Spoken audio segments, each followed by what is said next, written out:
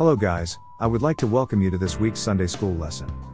In this week's lesson, the pastor will share with you this week's powerful Sunday school lesson review.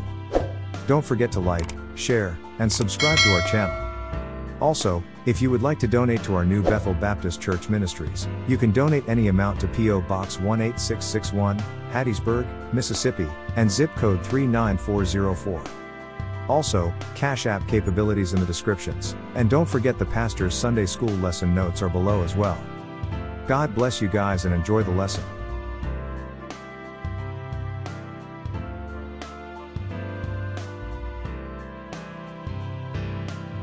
Hi, I'm Brother Lars Jordan, pastor of the new Bethel Baptist Church located at 2729 Oak Grove Road in Hattiesburg, Mississippi.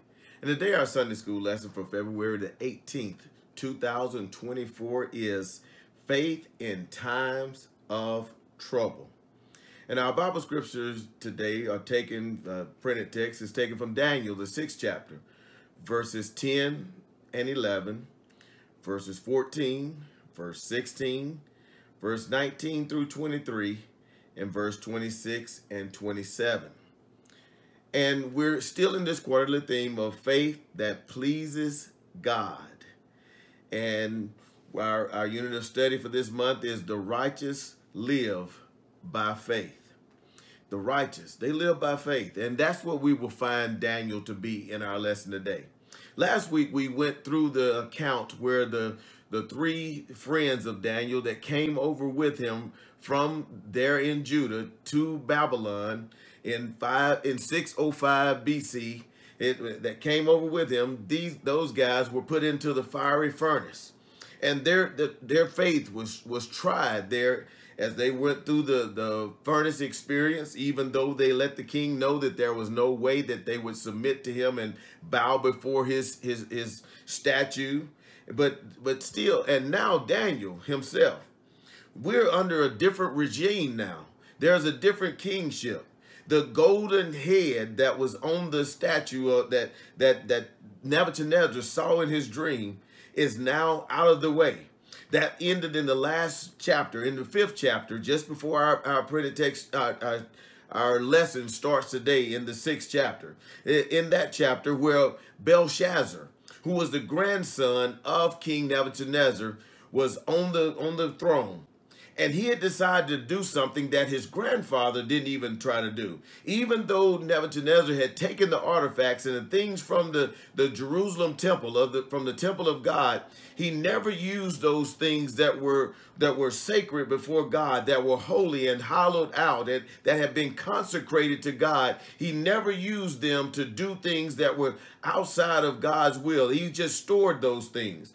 But this man, Belshazzar, his grandson, he decided that he was going to use those things that God had built there for the temple, made it for the temple service, that were hollowed out, that were consecrated, that were set apart for the service of God.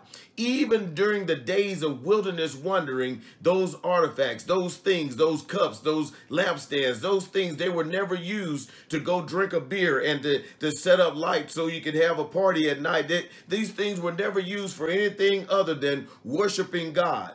But now this man decided to use these things for that and had a drunken party. And in the midst of that drunken party, he saw a hand that came and began to write up on the wall. And when it wrote on the wall, the interpretation of that was that tekel upharsin, that you have been found weighing in the balance and you came up lacking, or wanting or lacking. And that person was told that, Belshazzar was told that he would be destroyed. That very night he died, and the Persian kingship, the Persian came into the power, the world power at that time. Not this time the head that was gold. Now it is the arms and the chest area, which are the silver. The silver, they are the arms and the chest area. Remember, we told you about the statue last week. The head of gold, the arms and the chest of silver, the torso of bronze or brass, then the legs of iron, and then the feet of clad of clay and iron. So now we see the going down a step to the silver area where the arms and are stretched out. The kingdom is a little bit different.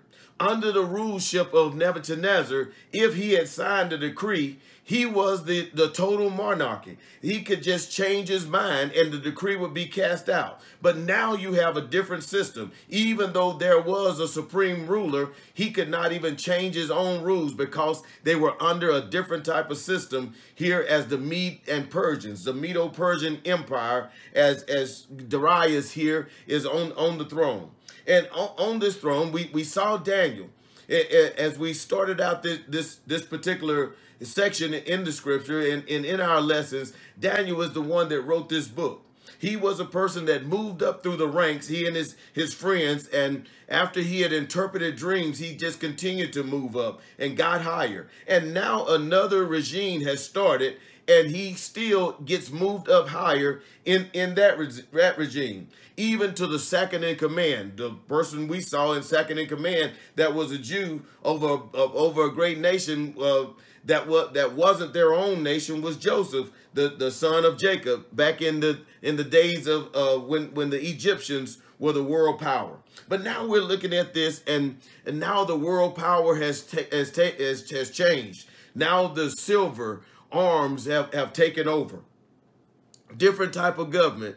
And the first verse of this 6th chapter, we're going to read through this. It pleased Darius to set over the kingdom 120 princes, which should be over the whole kingdom. And over these three presidents or governors, of whom Daniel was first. He was first. He was lifted up, and there's a colon. That the princes might give an account unto them, and the king should have no damage. The king was going to be protected. His interest was going to be protected. Is what's really talked about there, because taxes would continue to come in, and the kingdom would be still provided with the financial support that it needed to thrive. So that's what's going on there. Daniel is in this, and he's first. He's number one in this, in the presidents or the governors or these administrators that would be over those 20 princes or high officers of these different provinces. And then verse 3 says, and then this Daniel was preferred above the presidents and princes, because an excellent spirit was in him, and the king thought to set him over the whole realm. There was an excellent spirit in Daniel. Now, it's tempting to use some type of worldly or a secular explanation for the excellent spirit that was in him. Just this great desire to work and wanted to be. But this man had the Spirit of the Lord living in and around him at this time. Now, we know that the Spirit of the Lord didn't indwell at that time, but it did support people that were in service for the Lord. When you were in service and working on the Lord's program, that excellent spirit that was in him, it would come to him at certain times and be a part of his life. And at this time, it would help him to even perform better than others. And the king sought to set him over the whole realm, wanted to set him over the whole nation, and only the king would be higher than him in that. Then the presidents, the governors, or the group that Daniel was in, and the princes, these that wanted now are going to be fighting against Daniel, leaving him out of this particular situation right here, sought to find occasion against Daniel concerning the kingdom. But they could not find, they could find none occasion or fault, for as much as he was faithful, neither was there any error or fault found in him. This seems like it goes with us into the gospel message there in the 19th chapter of the gospel according to St. John, when they brought this itinerant teacher in his sandals and dressed up and brought him before Pilate, who was the procurator at that time. And when they brought him before him, they wanted to judge him. They wanted him to be killed. And Pilate said, you go judge him by your own laws, because I find no fault in him. They could not find any fault in this man, Daniel. They couldn't find anything to charge him on. They wanted to take him down, because here he is. He's one of those people from over there, and he's moved up over all of us. And we are original Babylonians or Persians or Medes at this time, and that guy from over there, way over there in the west, there in Judah, he has come here and risen to number 2 in the kingdom, so to speak. And we can't find any fault in him. Then said these men, we shall not find any occasion against Daniel, except we find it against him concerning the law of his God. If his law, the law of his God, conflicts with the law of the Medes and the Persians, then there we would find our answer. There we would find our foolproof plan to try to get rid of him, is what was on their mind at this time.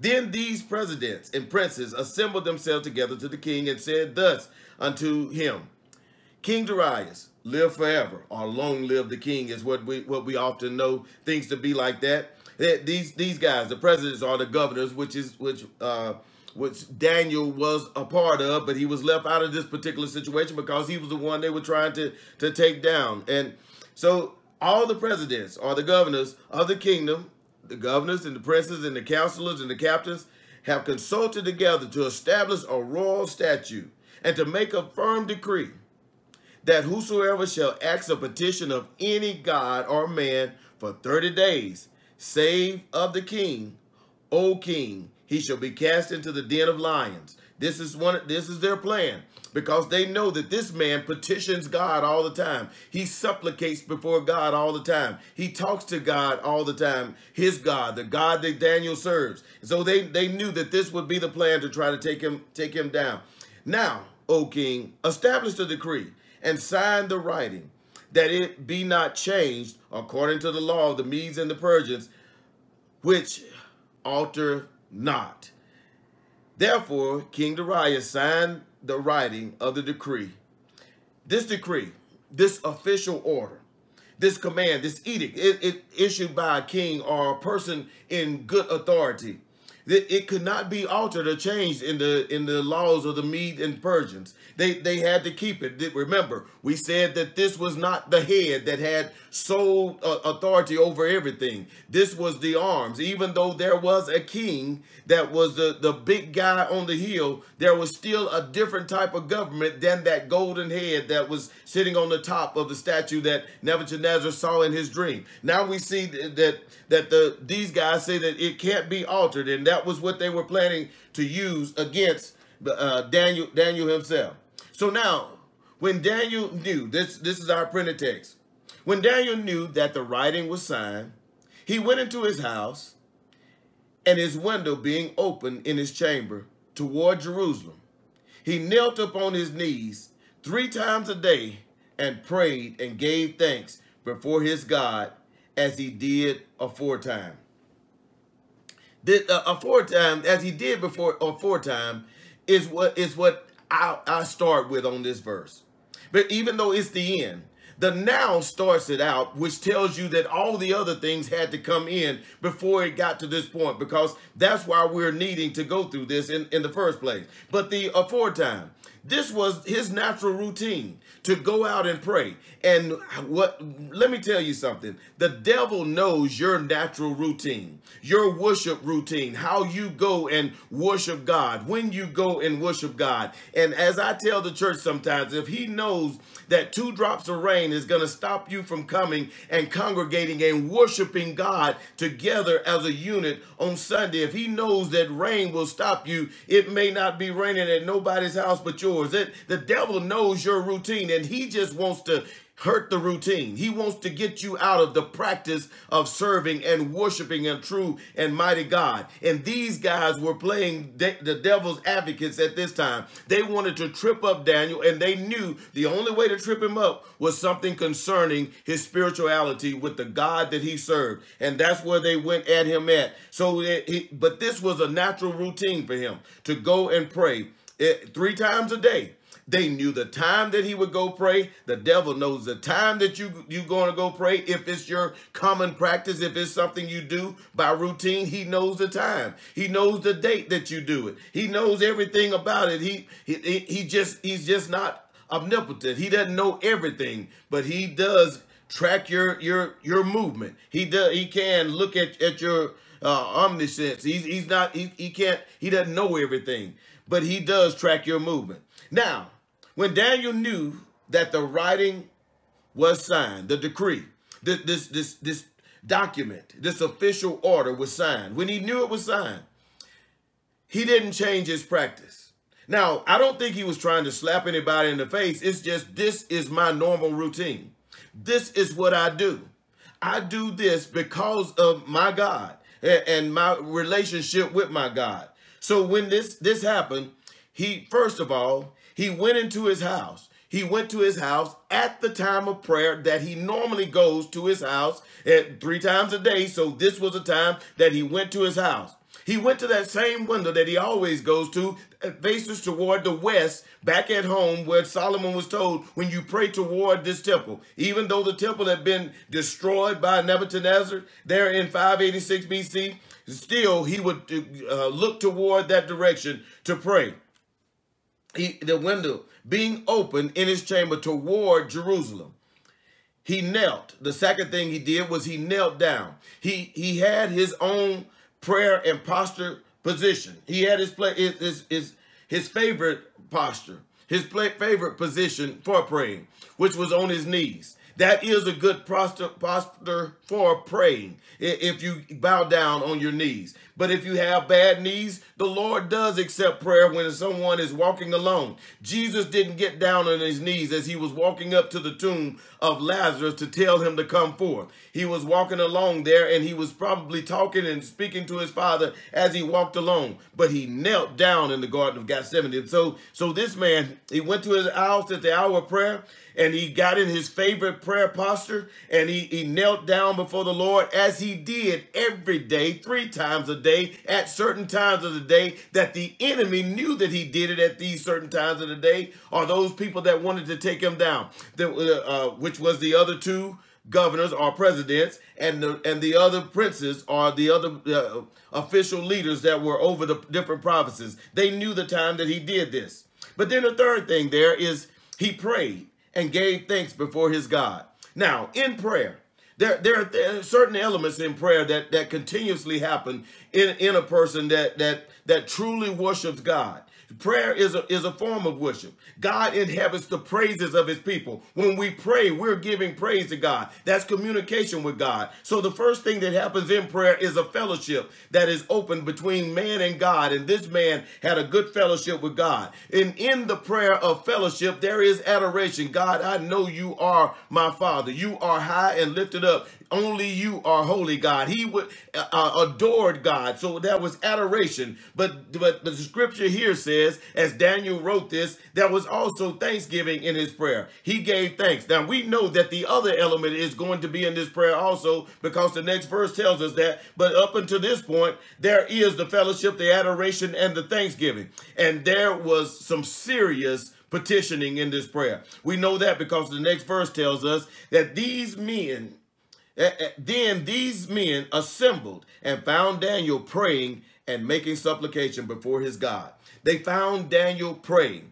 They knew that this was a foolproof plan. They knew that this would work. Who was here? There was the other 2 presidents, or the other 2 governors that were set to be over the princes, or to be over them, to give an account. So they would give an account to them, so they bring back to the king, so the king business wouldn't be hurt. So they knew this was a foolproof plan. This guy is going to do this. We know he's going to do it. So we're going to catch him in this, because there's no way, because he is so faithful to his God, we'll take him down by his faith, because he's so committed to his God. Boy, if somebody takes you down because you're so committed to God, how you think God is going to respond to that? My Bible teaches me, and yours does too, if it's a true Bible, it teaches you that when Stephen was being stoned, he didn't react or respond to the stones hitting him. The Bible said that he saw heaven open up, and he said, I see the Son of God standing on his right side. So the stones wasn't affecting him,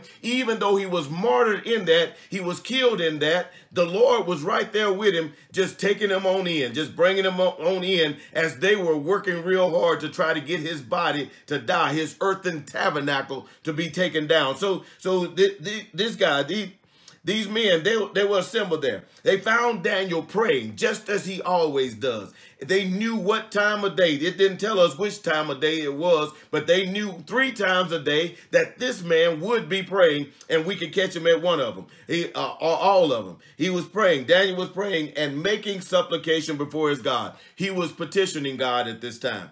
Maybe in the other prayers, he may not have petitioned God much, but this time he would petition. These guys knew that he would petition because they had put a reason on him to petition God, to supplicate before God, to ask God of something. To supplicate means to supply. God supplied the rescue, the deliverance in this. That's what the supplication would be in this, because this man heard the decree, knew that it had been signed by the king, knew that it couldn't be altered, knew that it couldn't be changed, but yet he still went to that window, faced the west, toward Jerusalem, and knelt down and began to talk to his God. He had fellowship, adorated, and thanked God, even in the midst of knowing what the consequences was. In all things, as the Apostle Paul said, give thanks. He gave thanks to God, not knowing the end results of where this was going to take him. So these men, they had assembled together. These 2 other presidents and the princes assembled themselves together.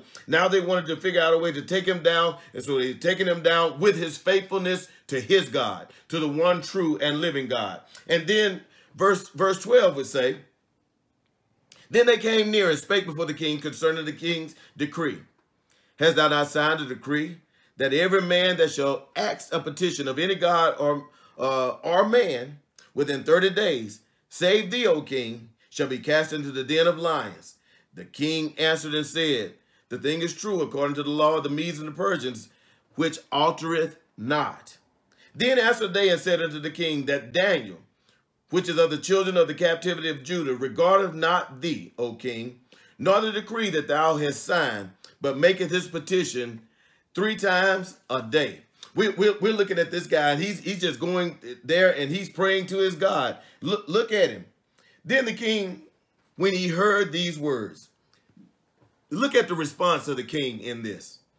He didn't do what Adam did in the Garden of Eden, nor what Eve did. He didn't try to pass the buck and say that somebody else made this mistake. Somebody else caused me to make this mistake. This man said here in verse 14, then the king, when he heard these words, was sore displeased with himself. He was displeased with himself. He knew that he was the one that made this decision. He was the one that signed the decree. Now, they had a different type of government than Nebuchadnezzar, but still, once the decree was signed, then it couldn't be changed. Before it was signed, he didn't have to make any decision on that at all. So he was sore displeased, not with someone else. He was sore displeased with himself. It seems to us that he would just be sore displeased with these guys that it caused him to make this type of decision right now. He may have been a little displeased with them. We'll find out later on that he'll check that situation. But still, at this time, he realized who made the ultimate decision at this time. So he was sore displeased with himself. And he set his heart on Daniel to deliver him. And he labored till the going down of the sun to deliver him. He set his heart to try to get Daniel rescued from this situation, to find a loophole in the law of the Medes and the Persians so that he can bring him out some type of way so he wouldn't have to be destroyed or killed or ruined right there in front of them, be thrown into the den of lions. He labored. The scripture says labored here, which means he toiled. He worked with this thing, trying to find another way to get this man out of this, because he said, I did this. I did this. This is because of me. I'm the one that signed that. I'm the one that gave them permission and that I signed it. So I'm the one that has to find a way out or find a way to stop this situation. But he ran into a brick wall. He tried to no avail. He didn't find a way. He labored until the going down of the sun to deliver Daniel. Then verse 15 says, then these men assembled unto the king and said unto the king, know, O king, that the law of the Medes and the Persians is that no decree nor statute which the king established may be changed. Once you said it, king, that's it. That's the law. It's on paper. It's signed. It can't be changed. Now we're under the two arms. It's not that one head that Nebuchadnezzar had. Not that total monarchy. It's not like that anymore. Now we're under a different type of governmental system here at this time. And then the king, verse 16 says in our printed text, commanded, and they brought Daniel and cast him into the den of lions. Now the king spake and said unto Daniel, thy God, whom thou servest continually, he will deliver thee. Now, this is not a question. There's not a question mark at the end of this. Many have looked at this scripture and said there's no way that this king could have had that type of faith in this God like that. But how many people have trusted in the true and mighty God that may have been from the secular world, from the pagan world? How many have done that? The Bible teaches us that there was a centurion that came before Jesus there in the 8th chapter of the Gospel according to St. Matthew, and said, I have a servant at home that is sick, and he is near dying, and I'm coming to you on his behalf to see if you will heal him. And Jesus said, well, let's go. And he said, whoa. He said, I'm a centurion.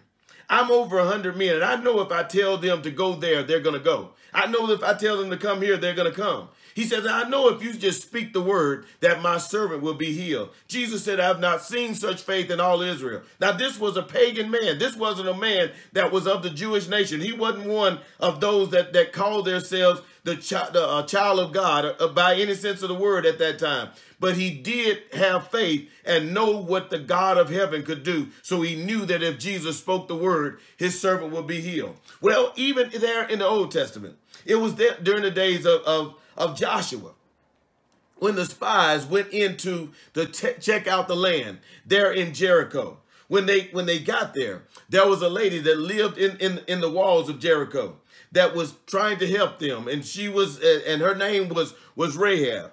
There was something that stirred in these people and kind of kept them in check. And when she was trying to help them, there was one thing that she wanted from them, and that was the saving of her family. Why did she want this? Because she knew that the walls were going to come tumbling down. Whatever their God said was going to happen, they knew that. People knew that. They understood that. Even people from the pagan world. Verse 9 of the 2nd chapter of Joshua says, and she said unto them, I know that the Lord, which has given you the land, and that your terror is fallen upon us, and that all the inhabitants of the land fainted because of you.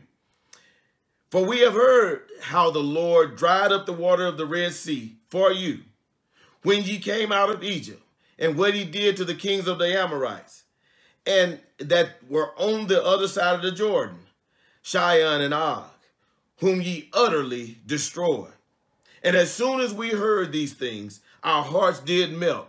Neither did there remain any more courage in any man because of you, For the Lord your God, he is God in heaven above and in the earth beneath. People know your God. Your God. This king knew about God. Even though he wasn't the one in power in the previous years, now he comes here and he's standing before this 80 to 90-year-old man that everyone else says once you're 80 and 90, you should be put out to pasture.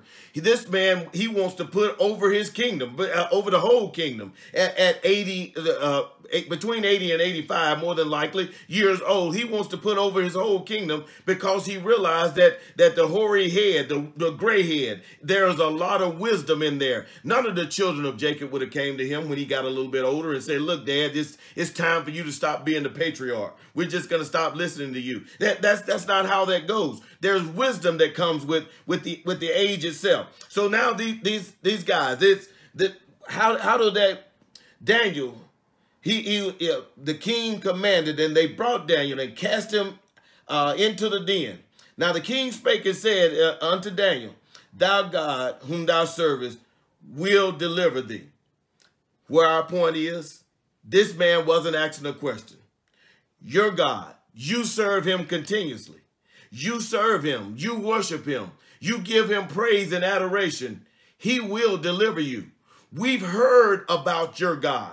We know things about your God from history. We know things about your God from who was in power of this kingdom prior to us coming into the power of this kingdom. We know how, Daniel, you have even been interpreting dreams. We know about the fiery furnace experience. We know about these things. So there's no doubting in us about your God. He will deliver you. He didn't ask the question. He wasn't asking the question. They cast Daniel into the lion's den. They didn't have to try to get him halfway in there or in the middle, in the midst, as it happened as they were putting the 3 Hebrew boys into the fiery furnace. But still, they just needed to get them into the den, into that den. We don't know how many lions were in the den. We see the cute little pictures, and there's just 3. But there was a den of lions. It could have been many lions in there. But here, he says, your God, he will deliver. He will deliver you. This is one of those experiences where, look at the situation. There is a den of lions over there. Daniel's looking at it. And when we look at our situation, the trying of our faith, because this is the same situation as last week's lesson, their faith is being tried. Where was the safest place on earth during the fiery furnace experience? It was right there in the midst of the fire where the 4th person looked like the Son of God. Here, Daniel is going into a den of lions that have real teeth in their heads that can chew you up and break bones. Well, we know that for a fact because they will do that. But still, that would be the safest place in the world for Daniel because he was in the hands of a true and almighty God. So verse 17 says, and a stone was brought and laid upon the mouth of the den, and the king sealed it with his own signet and with the signet of his lords, that the purpose might not be changed concerning Daniel. We can't alter this. We continuously say that. Then the king went to his palace. This is the king's state before these things happened. Pilate had a state before the things would happen to Jesus. When he told them, do you go judge Jesus by your own laws? Because I don't find any fault in the man. He had a hard time because his wife came to him and said, you better leave that man Jesus alone. So it's not an easy night when you're doing something that's totally against God's people. So then the king went into his palace and passed the night fasting. He went to his palace and he decided, I'm not eating. They brought in that 16-ounce prime rib. He said, take it back. I'm not hungry. I can't eat tonight. I can't eat while my friend, the second in command, I wanted this man to be second in command. While this 80-something-year-old man, I wanted him second in command. And now he's down there in the midst of lions in the den. I don't want anything to eat. Then there's the code said, neither were there instruments of music brought before him. I don't want you to entertain me either. Don't bring any music in. Don't play the movie tonight. No movies at that time. No, don't do that tonight. But no music. Nothing to entertain me tonight. And it says also after the other colon that his sleep went from him. He couldn't sleep that night. This was a restless night. He's thinking about Daniel, this man that has been so instrumental in his kingdom that he wanted to set as second in command. This man is down there in the midst of lions. But if he'd only really understood that Daniel was in the safest place in the world at that time because the angel of the Lord was with him. Verse 19 says, then the king arose, not sleeping all night, but eyes up, sun coming through. He arose early in the morning and went in haste until the den of lions. He got up after fasting all night, after not sleeping all night, and shut down the entertainment for the night. And now he gets up early in the morning and quickly makes his way to the den of lions. Make haste. I can find times and look back in my life when I made haste to something, when I got in a hurry about something, I would forget some things. Halfway down the road in the car or the truck and realize I left my wallet back at home. This man didn't care what he left. He was headed to the lion's den, may have left one of his flip-flops, but he was headed to the lion's den. He wanted to check on his friend Daniel. And he gets there, and verse 20 says, and when he came unto the den, he cried with a lamentable voice unto Daniel, and the king spake and said to Daniel, O Daniel, servant of the living God, is thy God whom thou servest continually able to deliver thee from the lion? Now he does ask a question. He wants to hear Daniel's voice. But one thing you don't do when you know someone is totally dead is try to talk to him. This man felt like Daniel probably is still alive. He cried with a mournful voice and regrettable. Because he had already acknowledged the fact that this in his heart, he had already acknowledged the fact that he was the one that did this. He was sore displeased with himself, it said there in verse 14, because he was the one that signed this decree. So he was the one that lamented over this situation. He was the one that couldn't eat the night before, didn't want any entertainment, couldn't sleep the night before. So he's coming here with a crying type voice, and he cries out and he shouts, "Oh, Daniel." He didn't just say Daniel. He said, "Oh, Daniel." He said, "You are the servant of the living God.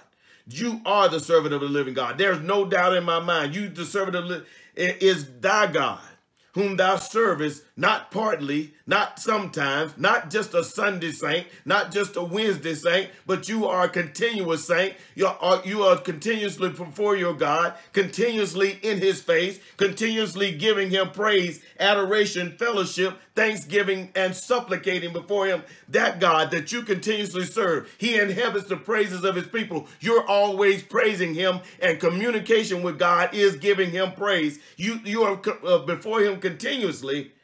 Is he able to serve you or able to deliver you from the lions? Is what he asked him here. And did he deliver you? Did he bring you through this? This God that you faithfully and always serve. Did he deliver you? Did he bring you out? Did he rescue you? Verse 21 says, "Then said Daniel unto the king, O king, live forever." Or the common statement of speaking to the king, long live the king. He said, long live the king here at this time, and letting the king know that I'm here.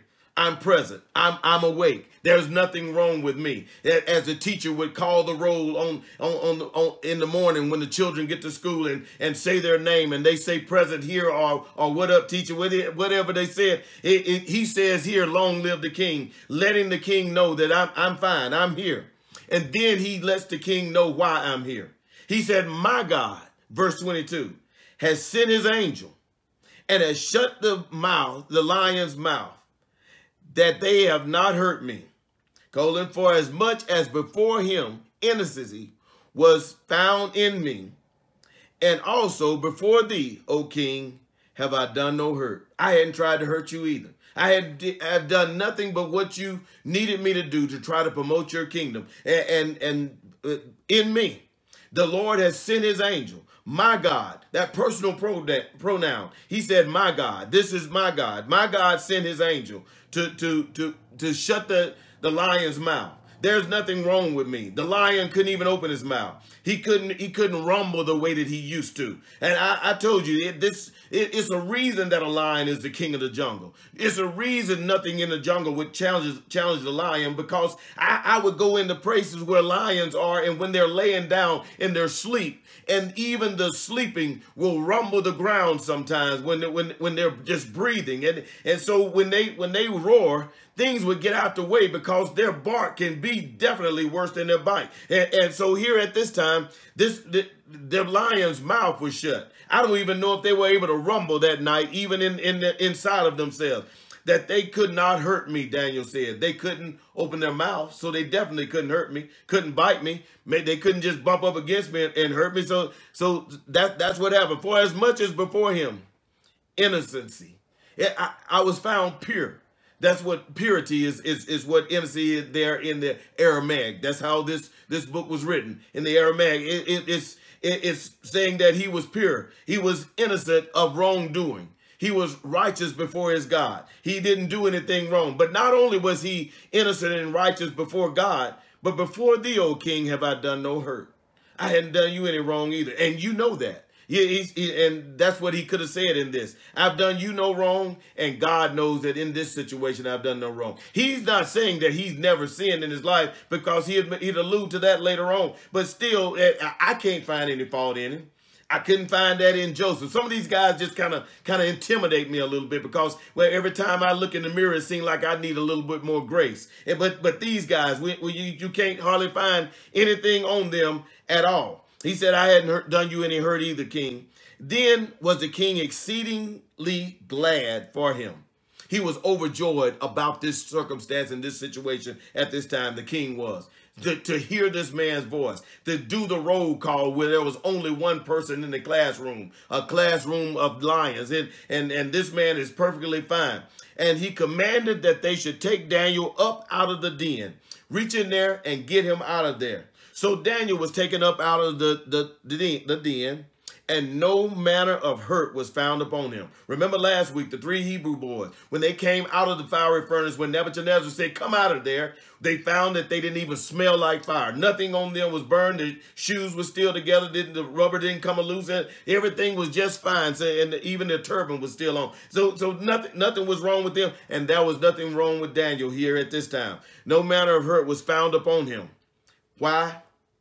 The end of verse 23 says, because he believed in God. He believed in God. Faith had delivered him, had brought him through this. His faith was totally in God. The Hebrew writer said in the 11th chapter of Hebrews 33, who through faith subdued kingdoms, wrought righteousness, obtained promises, stopped the mouths of lions. Lions' mouths were stopped because of faith in God. We know that to be true because the scripture tells us that. Daniel totally trusted in the Lord. All of his trust. Yes, God could have allowed him to be martyred just as Stephen was. But at this time, God didn't see fit. There was something else that he needed to do and needed to happen. There were many more chapters to be written here. This is chapter 6. He goes through chapter 12. So there were still things that this man needed to do after he was 80 years old, and he was going to get them done because God had assigned them to him, because he believed in God. He had his total trust in the God of heaven. Then verse 24 says, and the king commanded, and they brought those men which had accused Daniel.